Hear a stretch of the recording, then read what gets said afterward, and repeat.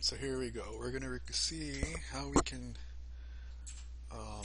create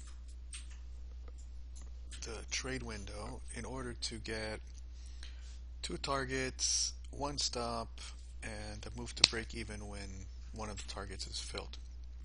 Okay, so what we're going to do is let's get this out of the way, right? So clear it all out so there's no targets at the moment, and start adding what we need. Okay, so we need 2 targets, so let's add 1 and add another target. Okay, so we have 1 target, 2 target, and 1 stop. We'll set this target, let's say, to just so we have some room to breathe, 10 ticks, and the second target, let's set it to 30 ticks. Okay, so the first target is 10 ticks, the second target is 30 ticks. The stop, we'll make that the initial stop 30 ticks away.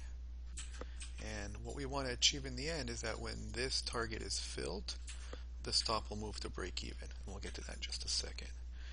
Now, the stop, we want to make it, just leave it like this.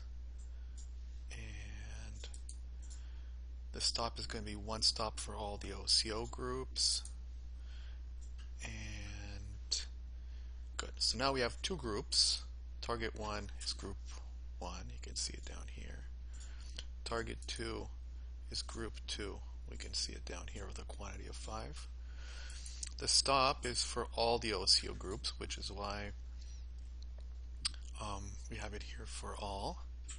And that's that. Okay, so if I were to enter now, we would see that, let's do that actually.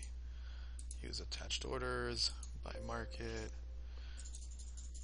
Okay, so now we've entered, and we have 1 limit, another limit, and a stop down here, 1 stop. Okay, so that's that. Now let's flatten this. Now we want to add the move to break even.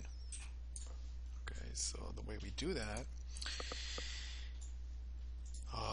we select the stop, and down here we want to start configuring the move to break even. This is the trigger, right? So in our case, we want to trigger it when the OCO group is triggered, right? So one of those groups. So we select that. And then down here I can select which group.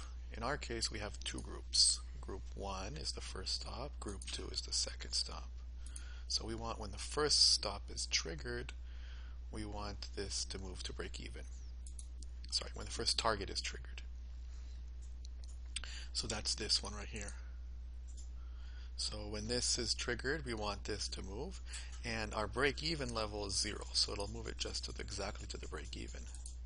Okay, so again, when the OCO group number 1 is triggered, okay, which is target 1 in this case, because this is the OCO group number 1, we want it to move to break even with no offset, which is this.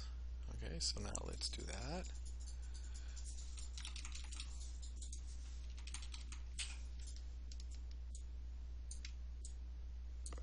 And then we do a buy market again just to see it enter. Click OK. And there we go. Now we assume that whenever our first target gets hit, let's move that down, see what happens. Wait for the market to tick up a tick. Whoop. We got filled on the target, which bumped up our stop, and then we got stopped out immediately, right? Because it was just so close. Anyway, that's the idea. Just going back to this again, this is the configuration that's needed for move to break even based on a target fill.